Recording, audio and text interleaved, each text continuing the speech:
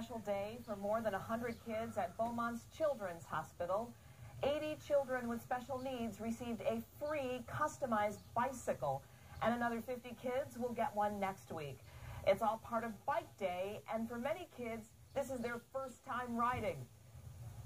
It makes me feel alive, though, because it just does, and it's going to give me the opportunity to ride around my house with my sisters. We're going to have so much fun from now on.